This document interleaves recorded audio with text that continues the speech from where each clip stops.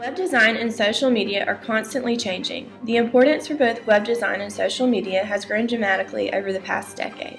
Businesses hire people just for these positions. Facebook and Twitter, along with Google, Bing, and Yahoo, are equally important for businesses because they are useful avenues for the location of information. Social media websites are used by businesses to locate information about prospective and current employees, as well as about other companies. Search engines are used to find general information. This is Mac Boatman. He works for Tiger Paw Productions and is a computer science major. He's here to talk about trends in web design and development in the field. So Mac, how has the internet affected the way that we share information?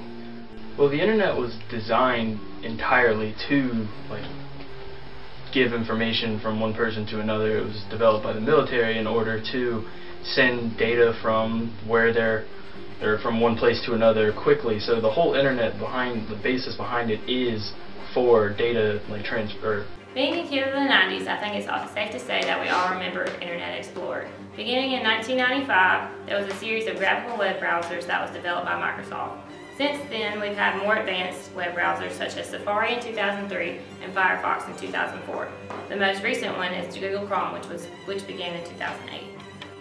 So this is a brief rant about web browsers: the good, the bad, and the ugly. A web browser that comes already installed on a computer, such as Safari and Internet Explorer, should only be used for one purpose: to download a better web browser. In my experience, Chrome has been the best web browser to date because it syncs with Google Apps and opens all the websites that I need for college in the proper formatting. A lot of web developers prefer Firefox because it has basically been built for development since the beginning and is open source. However, many users find the overwhelming amount of add-ons slows down their web browsing experience. Why don't we ask a professional for his opinion on the subject? Well, I personally use Firefox, but I am a developer myself. The add-ons features does give you great capability. It is super fast. Chrome, on the other hand, is a little bit faster. It's got some more sleek, touch-ups to it, but overall, they're kind of coming in a dead even there. It's just a preference thing. As Safari and Internet Explorer go, though, Safari you can use. I don't recommend it. There's not a whole lot good there. Internet Explorer you should never use. It is the worst browser ever.